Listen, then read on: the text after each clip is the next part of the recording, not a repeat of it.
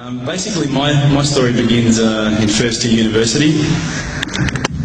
I had a year where I think a lot of problems happened to me. My parents separated that year. My dog died. It was a particularly tough day. Subhanallah. I had 2 car accidents in the space of 1 week. And also, sadly, I had a friend pass away that year. I think that year led me to sort of ask some questions along the lines of, why am I here? What's the purpose of life? Why do I get up in the morning? Why do I even bother? Why don't I just sit on the couch, watch TV, Jerry Springer, whatever? And I think I started to ask questions about, the purpose of life, and that led me to start to do a bit of a holy quest. Naturally, as an Aussie, the first thing I did was investigate Christianity. I had a few Christian friends, and I remember going to a church camp. It was one of the funniest camps I've ever been to in my life. Everybody was singing. I didn't know what the words were. I didn't know what they were saying. It sounded great. They had beautiful voices, but it just seemed really strange. And everybody was telling me how much God loved me, and I was thinking, God loves me? My dog died. SubhanAllah. So I kept on investigating Christianity, and I went to a whole lot of, different aspects of Christianity. So we're talking about Catholicism, we're talking about Anglican, Baptist, priests, pastors. And every time I'd go there and ask questions, I'd find that they wouldn't pick up the Bible and start to say, oh, this is the answer, my dear brother. They would just start answering me. They would just answer from their own opinions. And I started to realise that there was a lot of interpretations of Christianity, and a lot of people had their own interpretations, and one priest from one church was believing one particular aspect of Christianity whilst another was proclaiming another. So I started to think to myself, the Bible is one text, but there seems to be so many different interpretations, and it was confusing. At the time, while I was in first year university, I was also working in a service station, one of my part-time jobs. And one of my colleagues was a Hindu, was an Indian Hindu, and we regularly changed shift. And at that time, I was very inquisitive, and I'd say to him, dude, what's the deal with the elephant head guy? What's the deal with that? Why has that guy got an elephant head? And he's going, oh, that's Ganesha, this. I said, but couldn't you have chosen like a lion's head or something a bit better? We'd have, these really deep theological debates while people were buying petrol. And I'd be saying, yeah, but why bring $5 of gas? Thanks, mate. Yeah, no problems. And again, I found that was very hard to stomach. So I sort of investigated a little bit further. I had a good friend of mine was a Mormon. And I found that this religion actually appealed to me the most out of all of the Christian religions, the Church of Latter-day Saints. They were quite strict. They don't drink alcohol. They don't drink caffeine. So unfortunately, Coke's out, guys, because I know Levos love Coke. But again, there was that leap of faith I felt that I had to make to embrace this religion. And I found that, I wasn't just into making a leap of faith, I wanted proof. I also investigated Judaism, would you believe? And my original name before Abu Bakr is Reuben. So if you've probably seen all the movies, you've seen Reubenstein. At the end, they probably thought I was Jewish, so they thought, oh, this guy's, one of us. But again, I just didn't find what I was looking for. Lastly, I probably looked into Buddhism, and I found that this was probably the religion that I was going to choose. I thought, look, this is great. There's so much. People at peace here. They seem to be really switched on, and they seem to be living one with the world, and that's what really appealed to me. But the more and more I looked into it, I guess I realised that it wasn't a religion of God. It was just a nice way to live. One of my friends, one of my close friends, who's a Christian, would you believe, said, tell me the religions that you've investigated.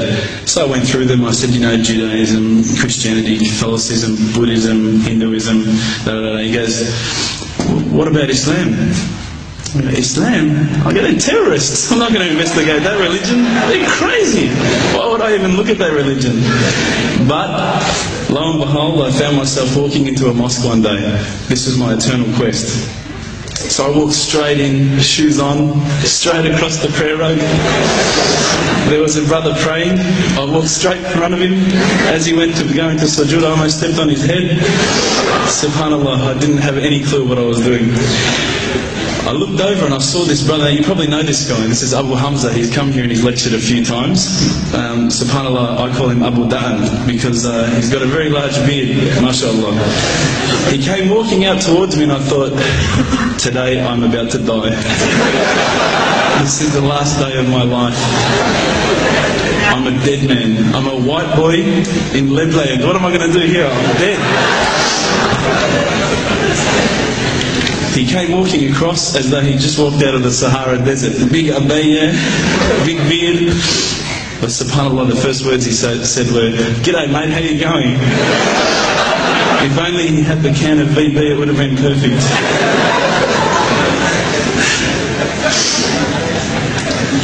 SubhanAllah, I was very taken aback by his welcoming nature. As Aussies, I guess now, I don't want to offend any Australians here, but my upbringing is from a country upbringing.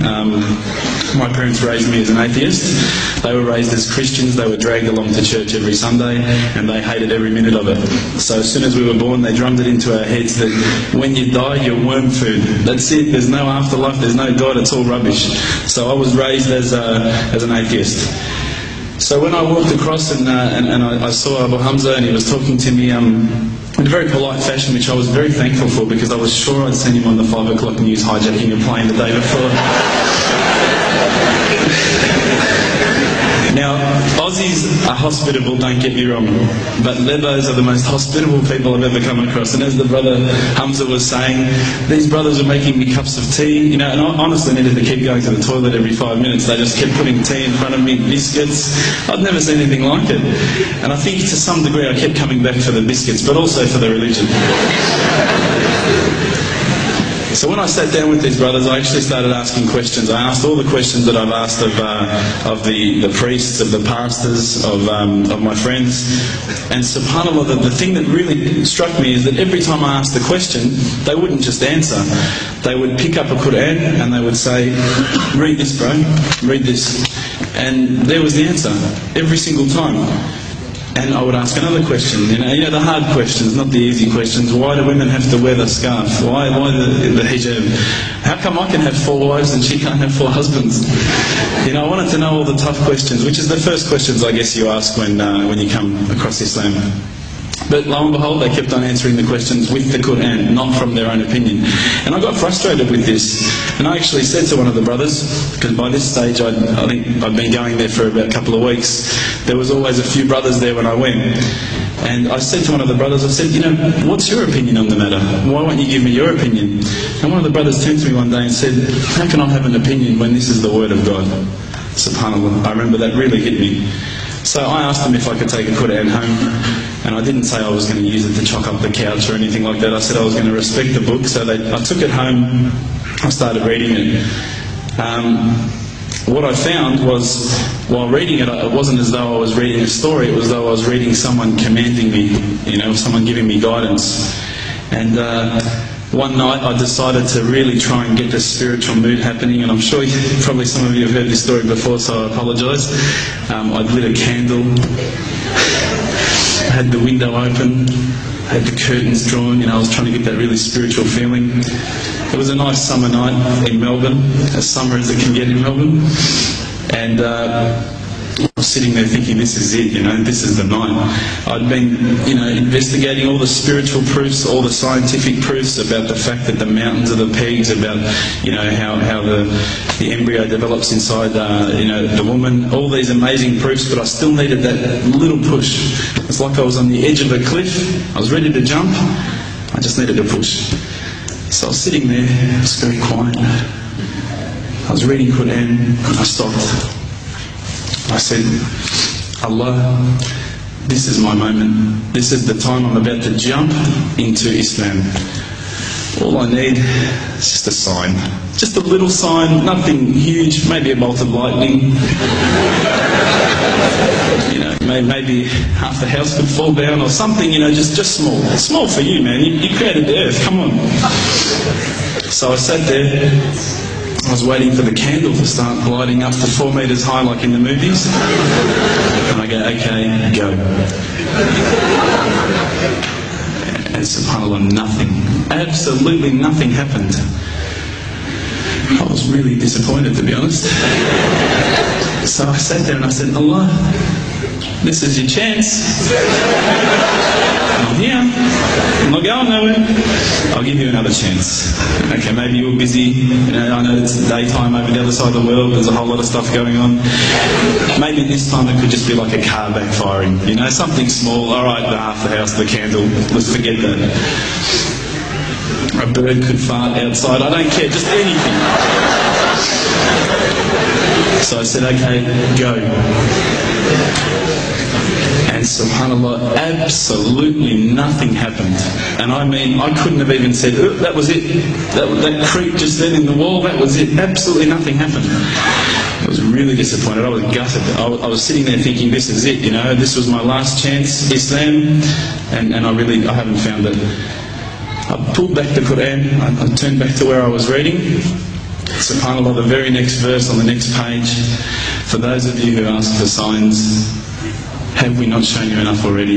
Look around you, look at the stars, look at the sun, look at water.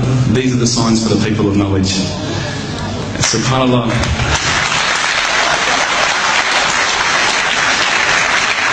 I threw the doona over my head and I pretended I was asleep. I was that scared because I couldn't believe how arrogant I'd been to want my own specific sign when all the signs had been there for me all along. The fact that we have this world, the fact that there is this creation, these are the signs for all of us. The next day I decided this is it, I'm becoming a Muslim.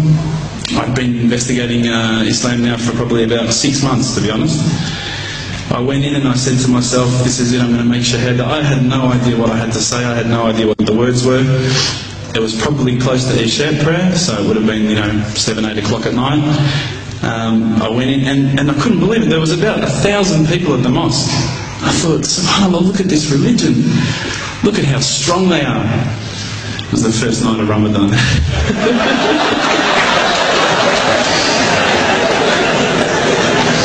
Ramadan Muslims. So I sat there and I was very nervous, I must admit. I got up and this person's going to me, you got to say these words, bro, Ashhadu. I'm going, what? Ash what? Can't I just say it in English? No, they say, no, you got to say it in Arabic. And I thought, looked out over the sea of beards that I could see in front of me, and I thought, if I get these words wrong, I'm a dead man. Again, I had this fear, And they were staring at me, and I don't know if you know this, but Australians can't stare. Lebanese people can stare. So I was sitting there, I was very scared.